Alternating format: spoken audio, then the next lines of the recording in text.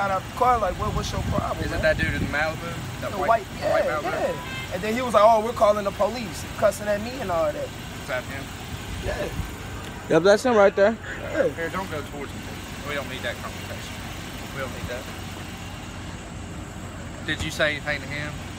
Man, I said you the one acting crazy. Like all this false stuff, bro. I'm telling y'all, man. What's up, man? I'm telling you, people ain't gonna, Grayson gonna, man, they trying to push something they don't want, man. They trying to push something they don't want. They trying to push something they don't want. All this uncalled for. It is. All this thing is uncalled for. What else did he say to you? Man, bro, he sped up and he got all in the back of my car. Did he get it? Nah. But I stopped my truck and got out the car, and he's sitting there flicking me off. I got something.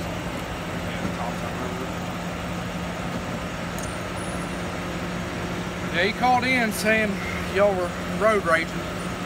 Nah, definitely wasn't road raging. He the one that started speeding up and got close to my bumper. And I stopped my truck and got up and asked him what his problem was. Okay, what led you here? Was he following you here? Yeah, he was following. Yeah, he was following. I went over and see my friends Kim and them. They wasn't there. I'm going over there for a little party, get some pizza. Okay. You don't know what to do.